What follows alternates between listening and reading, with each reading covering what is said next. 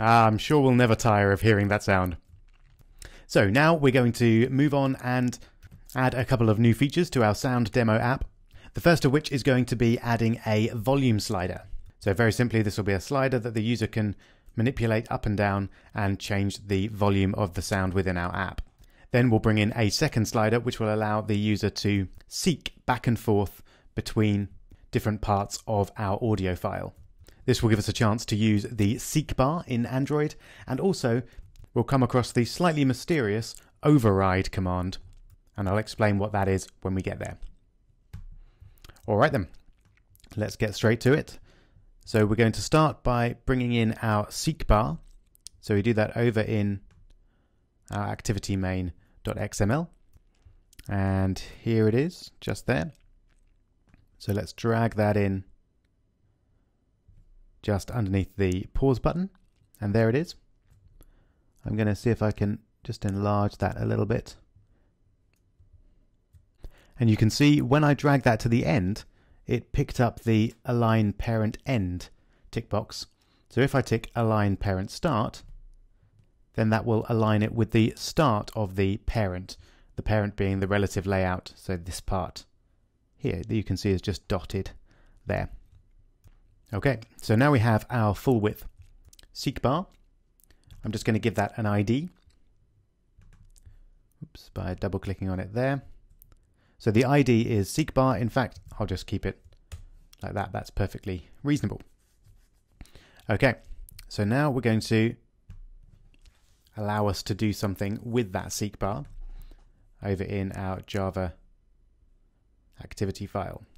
So before we actually integrate our seek bar into our volume control, I'm going to just see how we work with a seek bar independently of audio. So what we'll do is we'll make it so that when the user moves the seek bar, the result or the resulting value is displayed in the logs. Simple as that. So first of all, we create our seek bar variable, and to be able to use that we will of course need to import the seek bar widget. So we can do that with import android.widget.seekbar. There it is. So now we can create the seek bar variable, and I'll call it volume control, even though as yet it's not doing any volume controlling. And we're going to find that in just the same way that we found the buttons and labels earlier on in the course. So we're going to use find view by ID, and then R for resources .id to get together all the IDs, and there's my seek bar there. That by default will be a view, and we want it to be a seek bar, so we're going to need to cast it to a seek bar by putting seek bar in brackets like that. There we go, and that's still in red because it needs to be a capital B. There we go. So now we can use the volume control variable to reference the seek bar that we've created. So if we want to kind of catch the event when the user drags and takes their finger off the seek bar, what we do is we take our volume control variable and we add a seek bar change listener. So we use set on seek bar change listener. There we go.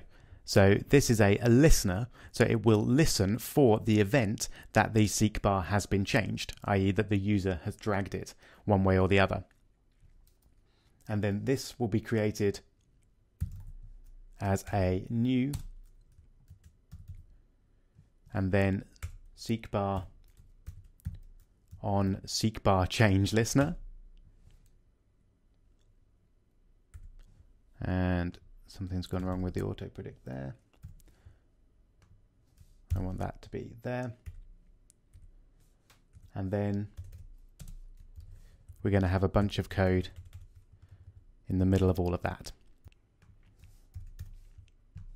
There we go. So what we've done there is added a seek bar change listener, and that has a type of seekbar.onSeekbarChangeListener, and then we can implement our code that we want to happen when the seekbar is changed here.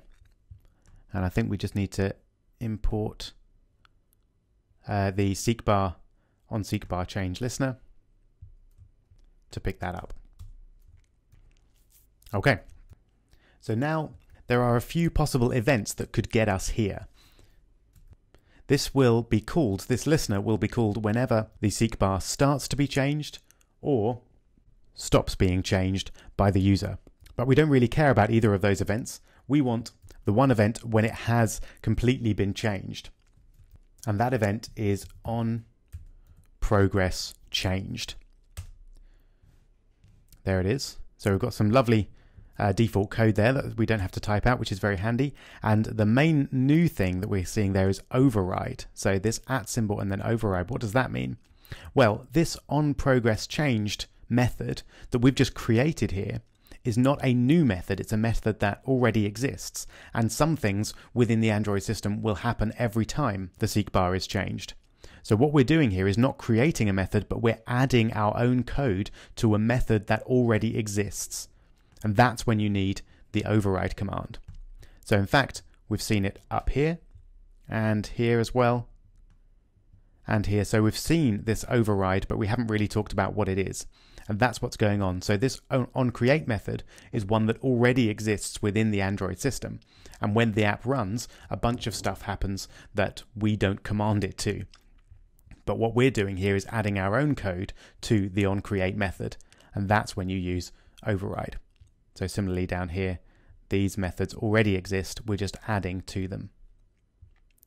So now we're finally at the stage where we can write our code that we want to run when the seekbar is moved.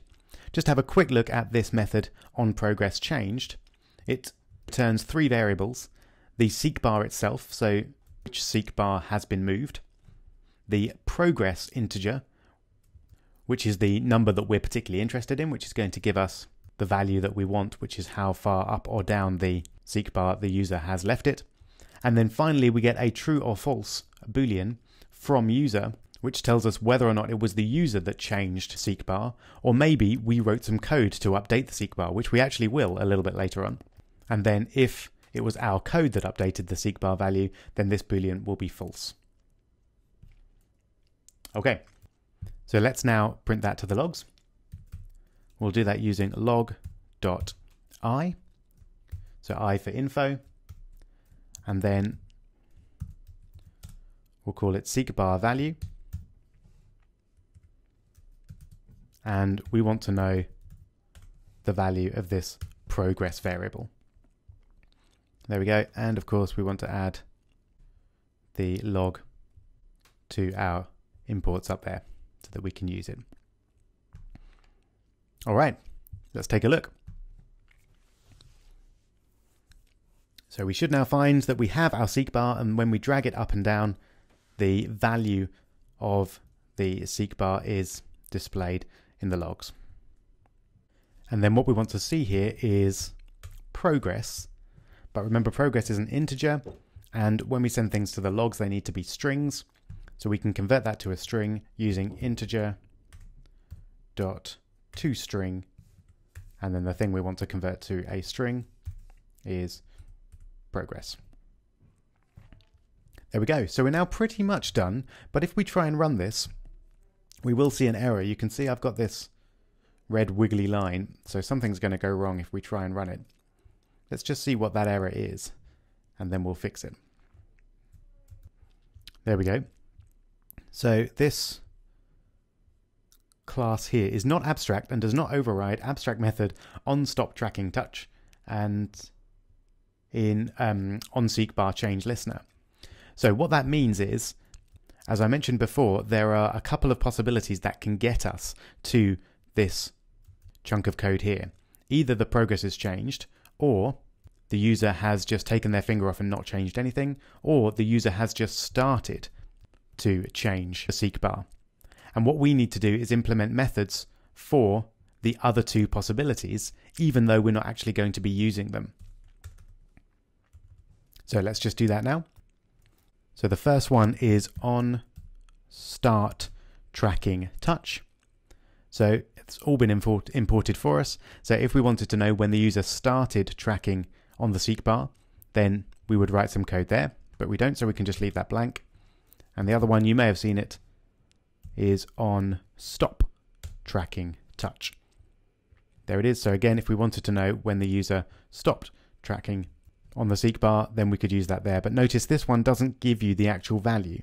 This is just a generic method for you to do something when they stop tracking on the seek bar. So really the one that we're interested in here is the on progress changed, because that gives you the value that we're interested in.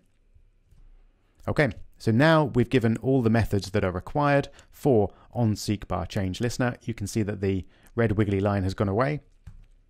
So now we should find that when we run this, it will update the logs with the value of the seek bar. And it will in fact do that while the user is moving the seek bar. So whenever the seek bar is changed, that's when it will update the logs, not just when the user removes their finger from it. So let's just get those logs showing. And now if we jump over to the emulator, there we go. So you can see it's now showing the value, and it goes all the way up to 100 at the top. Fantastic. So that's how we work with our seek bar.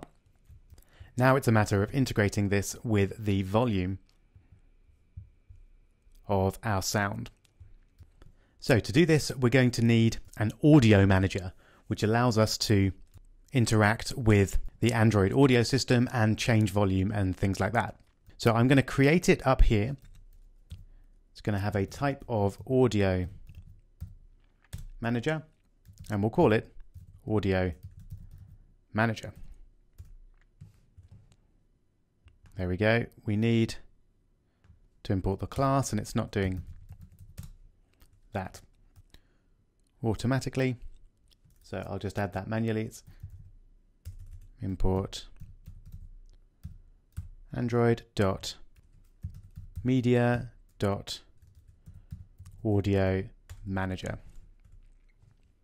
There we go. So now we've created our audio manager variable, and we can use it wherever we like. So in the setup of our app, we're going to want to do two things. We're going to want to establish the maximum volume of the phone that we're working with, and we want to establish the current volume. And then we'll use those to update the seek bar to start with. So first off, let's take our audio manager and set it up so that we can use it to work with the audio system on the phone that the app is running on. And we do this using get system service, and we get it from the context dot audio service. And this allows us to work, as I say, with the audio on our device. But we do need to cast this to the right type. So we want to cast it to audio manager, because that's the type of the variable that we have. So now we can use our audio manager to get information about the volume on the device at the moment, and then we can change that manually as well. So let's get, first of all, the maximum volume for our particular device. So it's going to be an integer. We'll call it max volume. And to get that, we use audio manager dot get stream max volume. There it is. And the stream that we want to get is audio manager dot stream music. So this is the generic stream for playing sound and music within your apps. So you may have seen there was another one there for alarms and phone volume, etc. But we're interested in essentially the media volume. So that gives us the max volume for the music stream within our app, which is what we're interested in. Next, we'll get the current volume. So I'll call it cur volume. And we get that in a very similar way. So audio manager dot get stream volume. There it is. So that just gets the current volume. And again, we'll get that from audio manager dot stream music. There we go. So now we know the maximum volume of our system and the current volume of our system. So we need to set the maximum volume of our system to be the maximum value of the seek bar, because we don't want them to be able to set the volume bigger than the maximum possible value.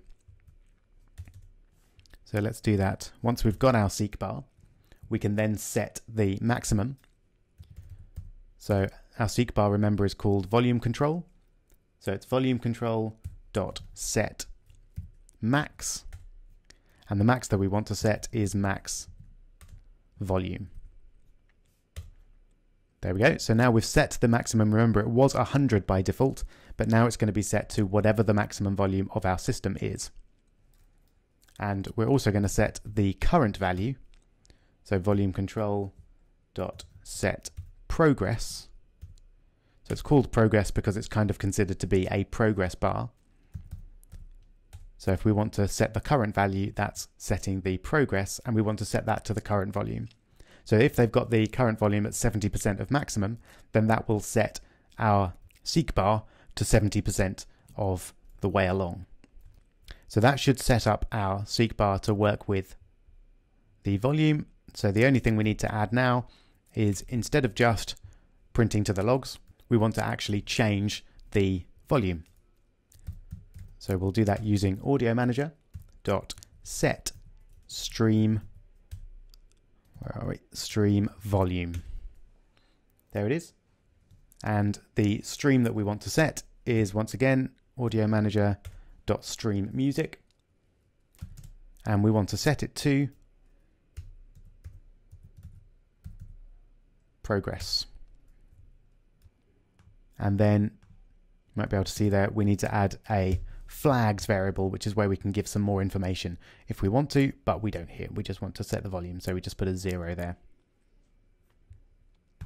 All right. So hopefully that all makes sense. We've created an Audio Manager variable, which allows us to work with the volume and audio in general on our system. And we've worked out the maximum volume for the music stream and the current volume for the music stream being the audio within our app stream. And then we've set the seek bar maximum to the maximum volume of our system. We've set the seek bar value to the current volume of our system, and then we've changed it so when the user updates the seek bar, that will in turn update the stream volume. All right, let's check it out. So that's a good sign. First of all, you can see that the seek bar is not at 0, but it's around 70–80% there.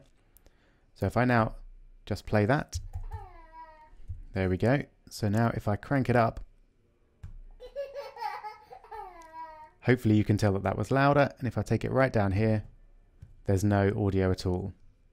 So I'll just play it quietly, and then hopefully you can just about hear that.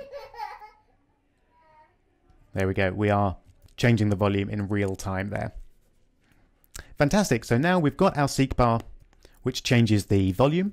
The last thing we're going to do in this video then is to create a new seek bar, which allows us to scrub or seek to particular points within our audio file. So here's a quick challenge for you. Can you create a second seek bar and give it a separate ID, and then create all the necessary methods for it, just like we did here?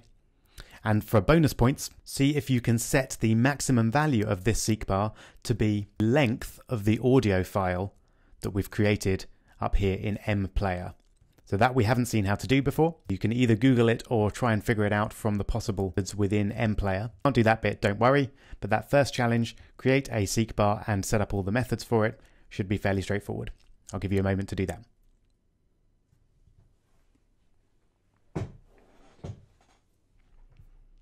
All right, here we go then. So over to activity main. So exactly as before, we'll take our seek bar and we'll drag it in. There it is. And I'll set the parent, end and start as before. And then seek bar 2 is not particularly instructive. So I'm going to call it scrubber. Scrubbing being the general name for something that allows you to go back and forth within an audio file. So there we go. We now have our scrubber. So let's go back over to our Java file. And I'm not going to copy and paste this time, just so that we can see all the code again. But let's start by, in fact, I'm going to hide all that code there. And let's start by finding our new seek bar. So let's create a variable I'll call scrubber, which will have a type of seek bar. And I'm going to find it by its ID, but I'll need to cast it as a seek bar. And then find view by ID, resources dot ID dot scrubber. There it is. Now let's set the change listener. So scrubber dot set on seek bar change listener. There it is. And then we're going to do that with a new on seek bar change listener. This time it's very kindly given us all of the methods that we need. Fabulous. I must have messed up the auto predict in some way to not get those last time. But it gave us the opportunity to type them out ourselves at least. And then what I'm going to do is, just to make sure that it's working, I'm going to get rid of the log command from the previous seek bar and then copy that in here. And we'll change this to scrubber value just so that we know the seek bar that we're getting the value of. And then the little bonus challenge was to set the maximum of our scrubber to the length of the audio file. And we do that using scrubber dot set max, so exactly like we did before. And then we're going to use mplayer, and if we just type dot afterwards, you can see it predicts get duration. That looks like it's going to be exactly what we want. So that's what I was hoping you might do to figure out how to get the length of our audio file, but really don't worry if you didn't find that. Okay. So we'll just run that and make sure that that's all connected up nicely. And we should of course find that we've now got a second seek bar with a maximum value equal to the duration of the audio file. And then when we move it up and down, we can see the location of the seek bar. So there we go, look. Fantastic. So it's quite a big one. There we go. We are lacking the small horizontal line there to show the limit of the seek bar. I'm not sure whether that's an error in my simulator or something to do with the height of that particular seek bar, but I'm not too worried about that. So now the tricky bit. We want to update this seek bar with the location of our audio file. And there are a couple of ways that we can do this, but the simplest is to use a timer. So we do that by creating a new timer. And let's let it add that automatically for us. So new timer, and we want to create a schedule at fixed rate. There we go. And then within this timer, we want to create a new timer task. There we go. It's done quite a bit of auto predicting for us there. And I'm just going to add in a couple of numbers to get rid of those errors, what all of this is doing. So it's 0 and 1000 is what we want. Okay, so what's going on here is we're creating a schedule at fixed rate, which means we're scheduling a certain task to be done at a fixed schedule. So in our case, every second. And that task is a new timer task, which is created with what's known as a runnable, which is essentially just a method which we run regularly, which is by default called run. And it's an override, as we've seen before, because we're adding to it rather than creating it. And then down here, these two numbers give us the number of seconds before this timer runs for the first time. So we want 0 seconds there because we don't need a delay before we want to start the timer. And then this is the number of milliseconds between successive calls to the timer. So basically all of this says run the code that we're going to run in here immediately and then every second. So that's what this whole chunk of code is doing. And what we want to do here is update our scrubber seek bar to show the location of the audio file. So we just use scrubber.set progress, just as before. And then to get the progress, we use mplayer dot, and then you can see right there, get current position. Perfect. And that's it. So this timer will run every second and will update the value of our scrubber or the progress of our seek bar and show the current position of the audio file. Let's take a look. So if we now click play, make sure we've got some sound. There we go. So you can see it ran every second there. Because we've got a very short audio file, every second might not make sense. So let's just update that to every 10th of a second. And we should find that the update is a bit more smooth.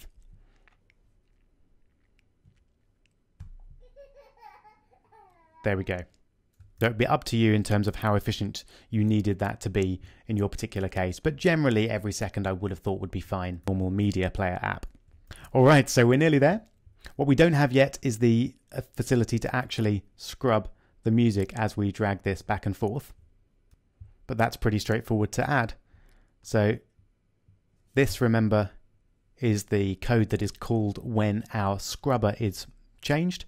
So all we want to do is update the current position of the audio file. So we'll do that using mplayer and then seek to. There we go. So this will seek to a particular location or position, and that position, of course, we want to be progress, which is the value of the seek bar. All right, so with any luck, this should now do everything that we want and will allow the user to seek back and forth through the audio file as well as change the volume. Let's give it a go. So if I can grab that. There we go. It sounds pretty horrendous with our particular file, but it is in fact working. So here we go. Press play, and if I can grab that, there we go. So it sounds pretty horrendous with our particular audio file. And I think my emulator is struggling to keep up with all of that. And you might want to implement some kind of pause system, which I'll set as a little challenge here to do. You might just want to pause the audio when the user starts tracking and then restart it again when they stop tracking. And that will prevent that nasty effect of the audio playing during the seek. So just a little challenge there for you. And then we're going to take a brief break from audio before we make the final app of this section.